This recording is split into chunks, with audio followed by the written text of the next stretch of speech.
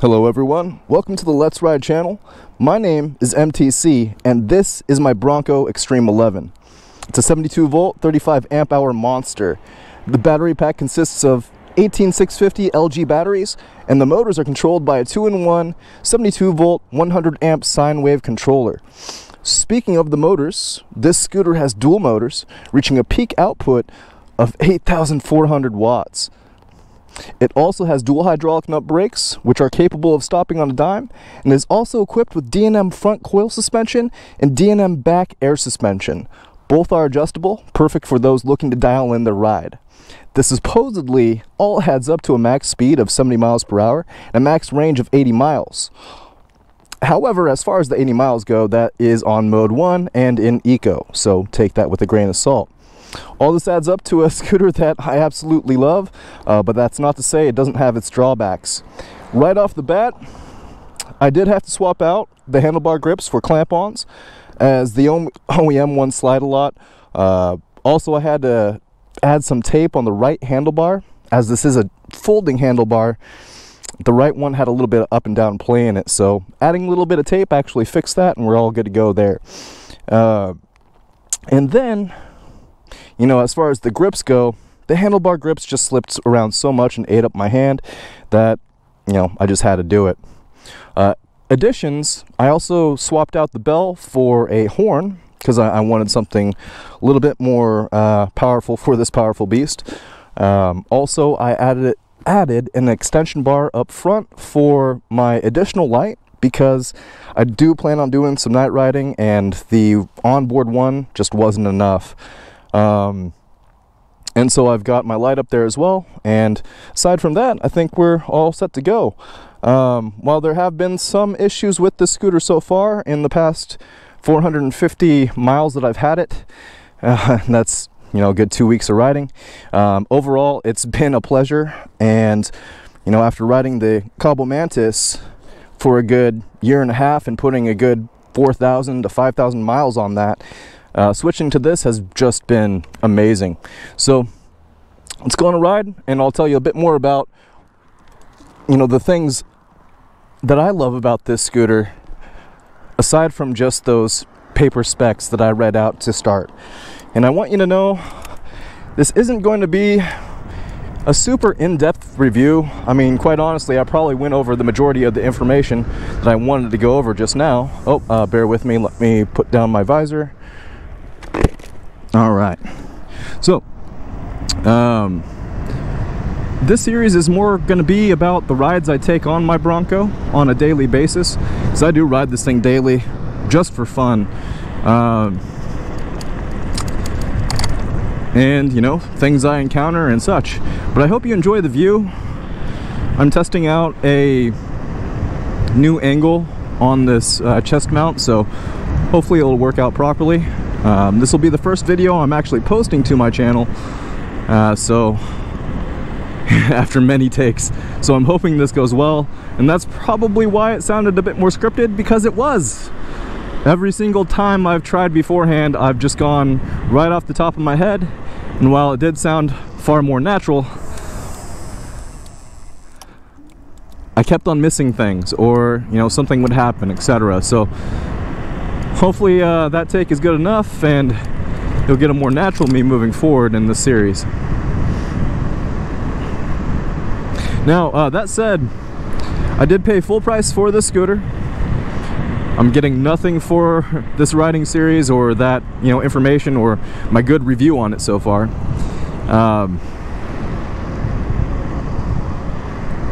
However, I bought this open box at full price. So initially, unfortunately, it didn't come with the steering damper, and so I'm still waiting on that from Free Motion Shop, but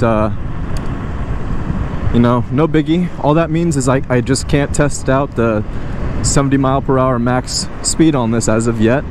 I did make sure the controllers worked though properly. I put this on a stand and tried the acceleration, and it got up to 90 miles per hour on the speedometer. So I'm fairly confident that when on the road, 70 miles per hour should be attainable. And I'll tell you, I've already hit 56 miles per hour on this, albeit I did have a bit of a speed wobble issue there. I'm thinking though that was more in relation to the pressure in my tires, because the next day I repressurized my tires, and you know, 54 felt like 40, so it could have been riding stance as well. As I stated, I am coming from a Cabo Mantis Pro, and comparatively this thing is just a beast compared to the Cabo Mantis Pro. It just has so much more power. That said, I still love my Cabo Mantis Pro. It's a very, very nimble scooter. You can get up to 40 miles per hour. I mean, there's not much more you can ask for when it comes to an electric vehicle. However, like many others, I too have found issues procuring tubes that actually fit properly. And so I've probably gone through a good 10 tubes in the year and a half I've had it. Could be worse though. I mean, I've still gotten well over 4,000 miles from it, so.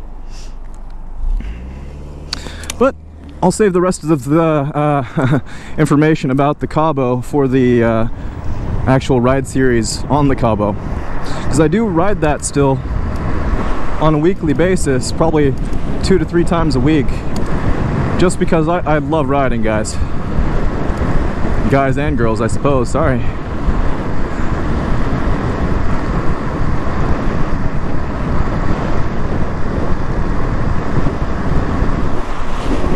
Now my goal for this series, now that I've gotten the majority of the information out of the way, as I stated, I just kind of want to take you guys on my rides, show you some cool sights, and show you how crazy I can be at times. You know, I really try to ride responsibly. I mean, as of right now, I'm wearing my Scorpion XO R2000 helmet, so it's a full race helmet. I've got a riding jacket on that has chest plate, back plate, elbow pads, all built in already. And these are no joke, people. Like high-powered scooters, if you get in a wreck, you definitely want to protect your noggin, if anything, right? Because this isn't like a car, or even a motorcycle for that matter.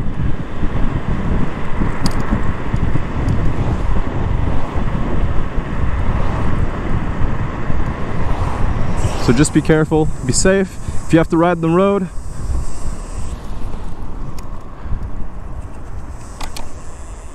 do so safely.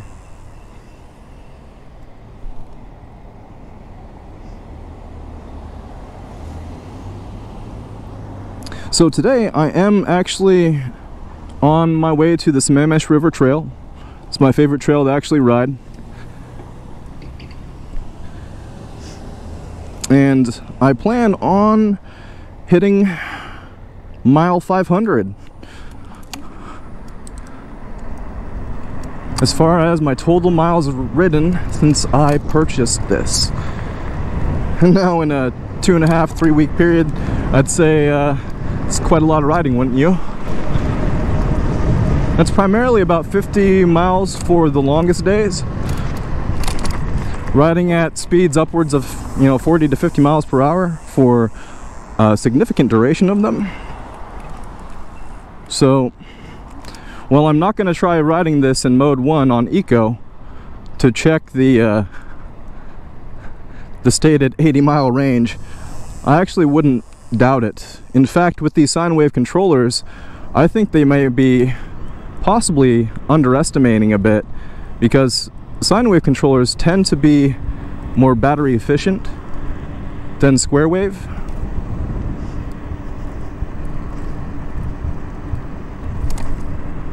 So it would not surprise me if you could actually get like 85 to 90 out of it.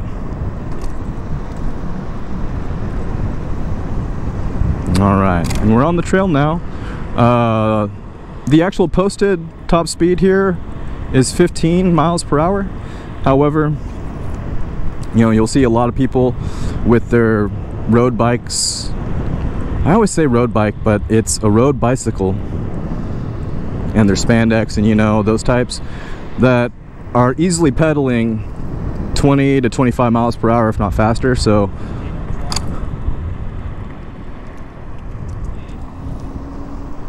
I would say just don't be an idiot.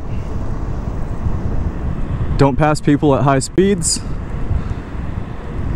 But if you get some breathing space, go for it, which I tend to do.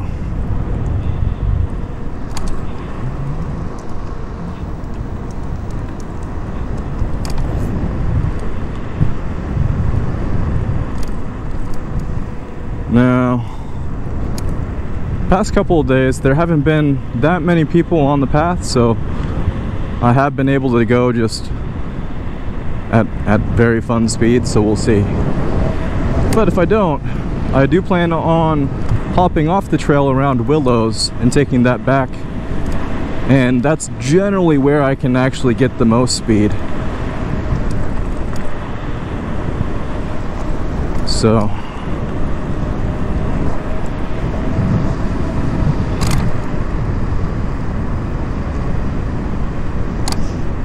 now the other thing that is a little hard for me to get used to on the Bronco here, or one of the things that's hard for me to get used to, is the kick plate on the back. It is at such a high, awkward angle that it takes a little bit to get used to. I'm pretty sure that's part of my initial issues with trying to travel at faster speeds without the damper and getting that wobble, just because my back foot isn't seated properly, or wasn't seated properly. But I think I've actually found a very ideal riding position on this, so here's hoping. That said, it might put me a little off center from my camera and the or not my camera, sorry, my light, but I'm hoping not too much, because I'd like you guys to see the actual speedometer as I go as well. I will say I have checked this versus GPS, and it is about 1 to 2 miles per hour off as far as that's concerned. I'm hoping to get access to a draggy soon, whether I purchase it or I get to use buddies.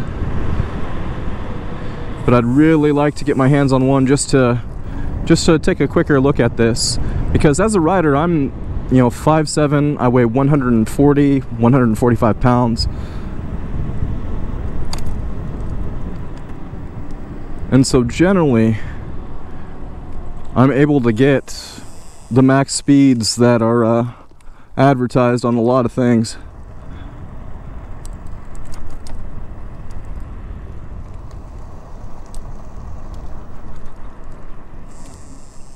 I just really want to get that damper. I cannot wait.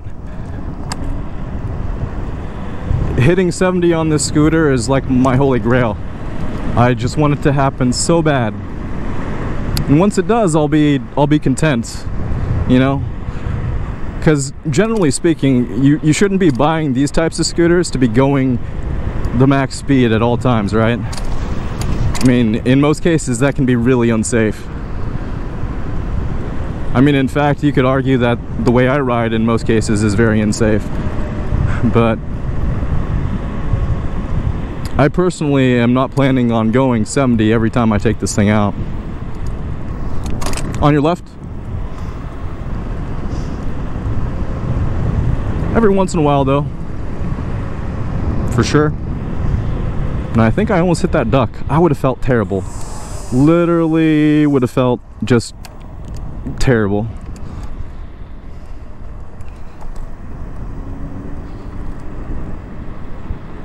That was one of my worries back when I worked in Bothell.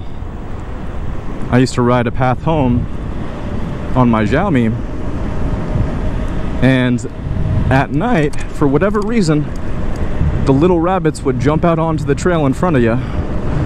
I swear they were intentionally trying to make people crash. It's like the rabbits knew. But that always worries me, because I'd hate to crush a little rabbit with a scooter. I probably would never be able to use that scooter again if it's all gunked up. Ugh.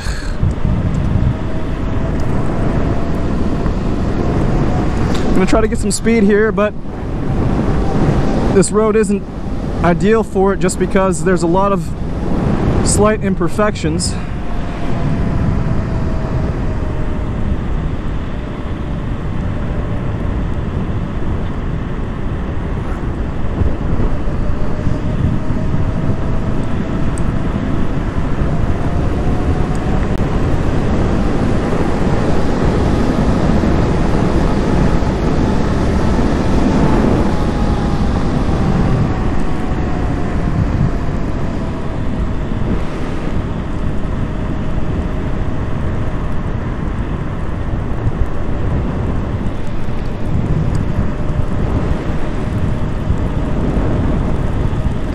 I'm getting a lot of things hitting.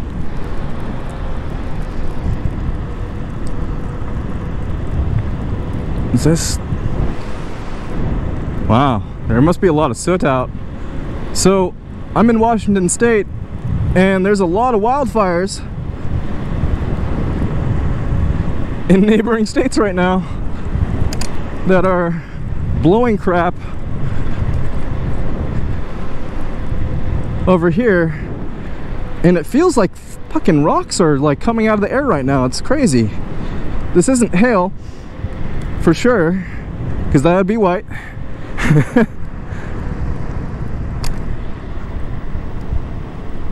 That is so weird. But I don't know, maybe the camera picked up a couple of them. Oh, it smells too. Whew. The slough usually doesn't smell like this. Something's up. It's definitely got to be in relation to the fires. And that's also why a lot of people aren't out today. It's like 94 degrees out, and it just smells like junk. And now it feels like rocks are hitting the face. So, anyways, I don't want the whole video to be filled with that, but hey, I mean, I guess that's the point. This is gonna be a video series. And so some videos are going to have some entertaining things. Some videos are just going to be silently riding along and hopefully you enjoying the sounds of the world around me, including the sounds this Bronco make.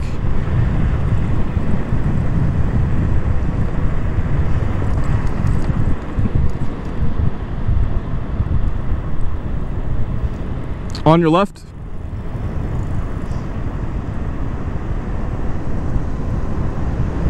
Alright, let's get some speed going.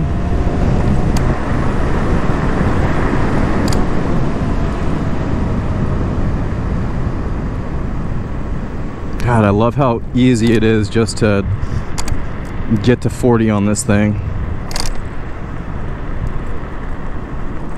If you want it immediately, you can have that. If you want it gradually, you can have that. That's the beauty of the sine wave controller. You're really able to dial in, you know, the speeds you want to go on the throttle.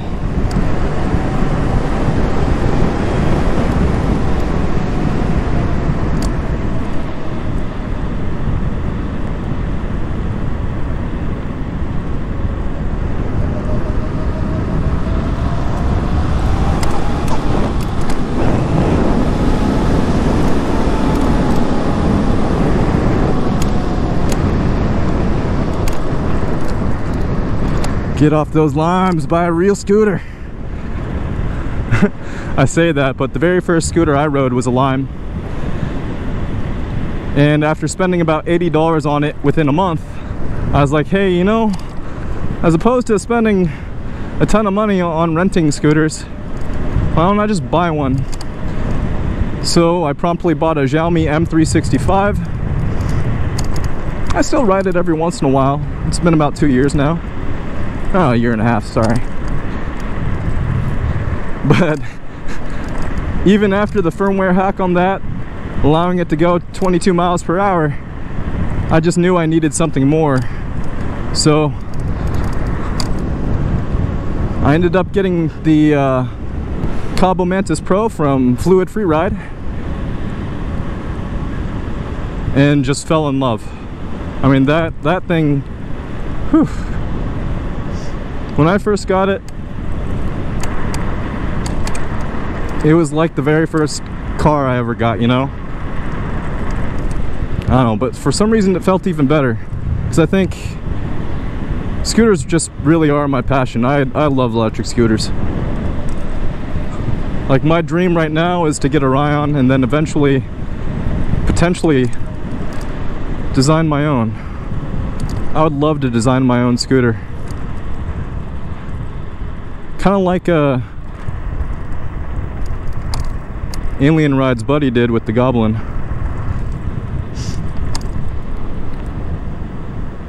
Kind of slowing up here with a lot more people on the trail. But I'm actually about to get off and I'll be on Willows here shortly.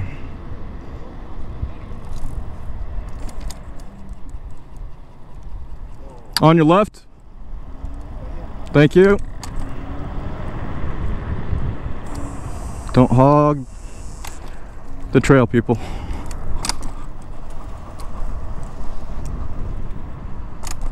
Alright, now normally on my Mantis I'd probably hop the curb and go right off into the bike lane here, but I'm not going to do that on this scooter. The reason why is the mudguard fender, the 2-in-1, whatever you want to call it, it actually hangs a bit too low. And so I found that I end up scraping quite a lot with it. So I'd rather not do that.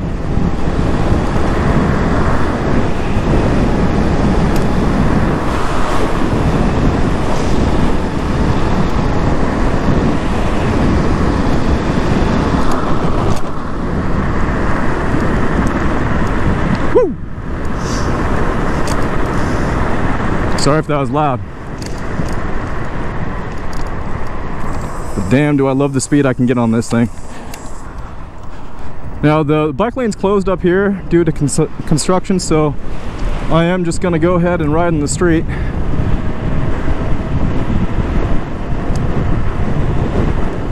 Which is fine, because this thing can hang. Like I said, the fastest I've gotten this up to was 56. But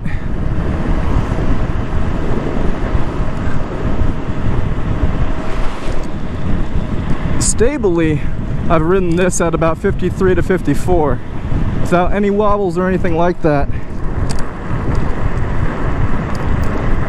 So if anyone wants to speed over here, I'd be mighty obliged.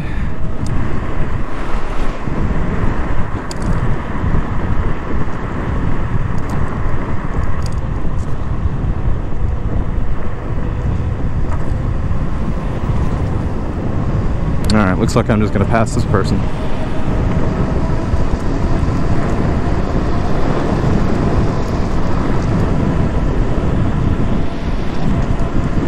Now this road is 40, so might as well.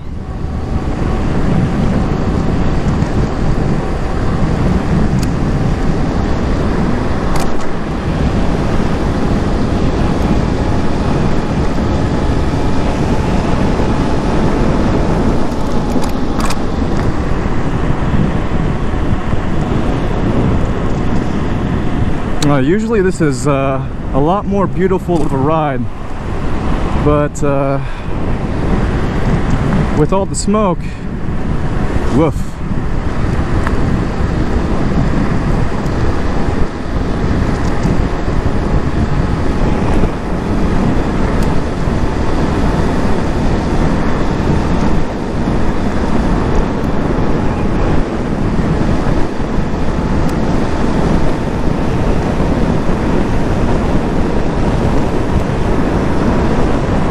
56. Woo, no wobbles.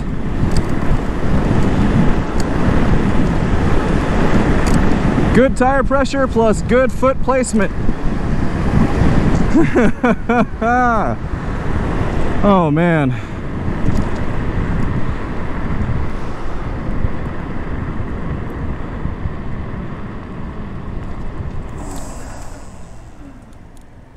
Ah, that's fun.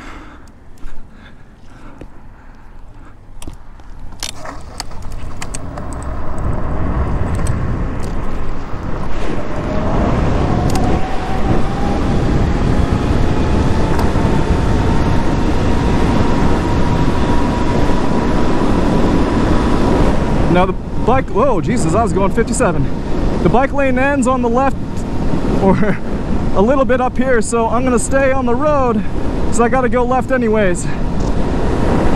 Now please don't ride like this, people at home. I'm crazy. I'd have to be, right? I'm yelling when I know the mic is right by my mouth. Sorry. I blame the adrenaline. I don't know what came over me. Oh man. All right, in the bike lane.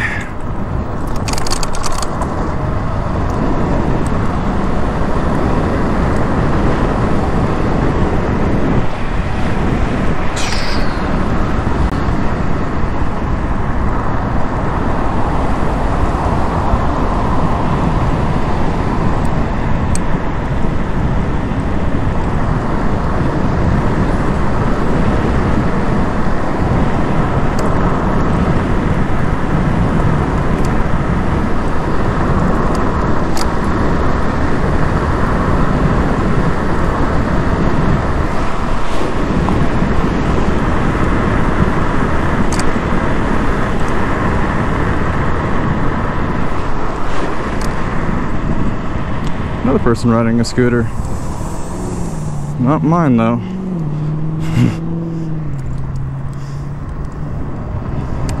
Alright. Now my favorite hill. The reason why I love this hill is because of the gradual incline, or the incline. There we go. Incline. And the turning radius of it at the top. I don't know, something about it, I just love zooming up it. The way you have to distribute your weight or something, plus the way you accelerate up it. I love that feel. I don't know what it is. And I probably just sound like a lunatic, but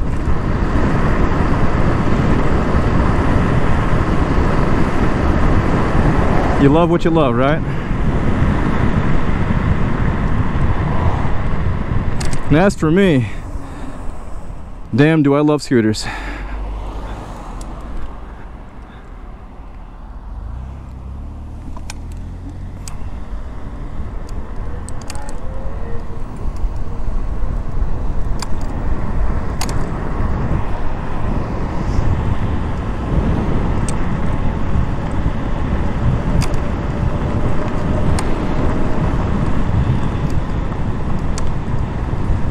Come on, dude.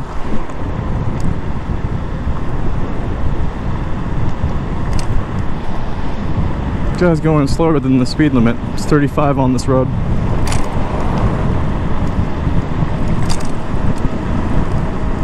Are you gonna turn? No.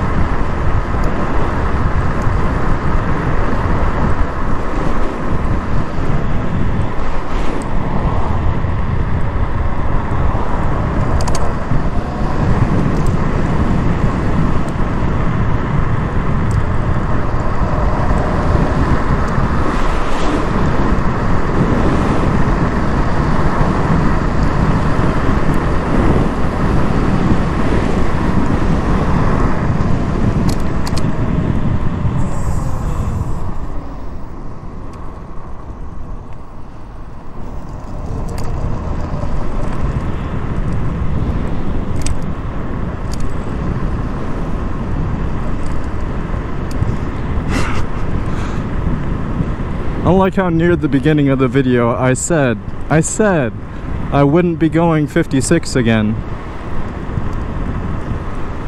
Not only did I go 56, but I exceeded it. But no wobbles, so I really just want the damper. Oh man. I mean, this is so much fun, regardless of the speed I'm going. Well, I take that back. I definitely don't want to be going, you know, 5 to 10 miles per hour on something that weighs 105 pounds, you know? Like I said earlier, I'm 5'7", 145 pounds, max. It's 40 pounds off from me. That's a lot of my body weight right there.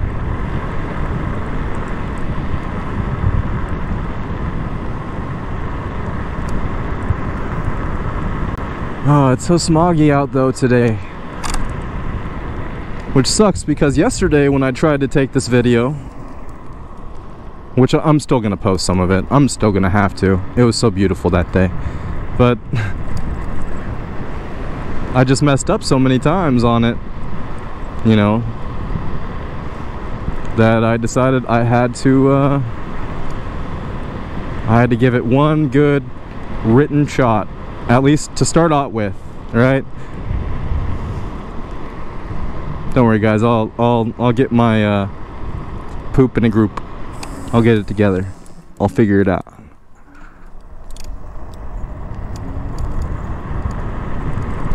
But that said, this is basically where I'm gonna end part 1 of this video. We're gonna go ahead and swap out the battery and then finish out my ride.